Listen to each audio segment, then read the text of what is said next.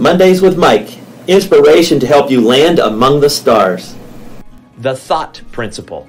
In his book, The Rhythm of Life, Matthew Kelly shares a short chapter on what he calls the thought principle. He develops a concept that human thought is creative. What we think becomes. What we allow to occupy our minds forms the reality of our lives. Thought determines action. Good or bad, everything happens in our mind before it happens in reality. The actions of our lives are determined by our last, most dominant thoughts. Consider basketball players at the free throw line, golfers looking over a putt, or artists looking at their canvas.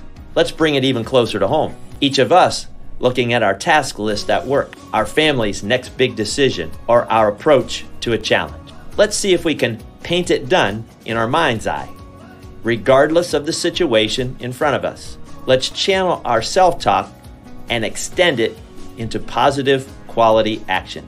As Somerset Maugham shares, it's a funny thing about life. If you refuse to accept anything but the best, you often get it. Have positively dominant thoughts this week.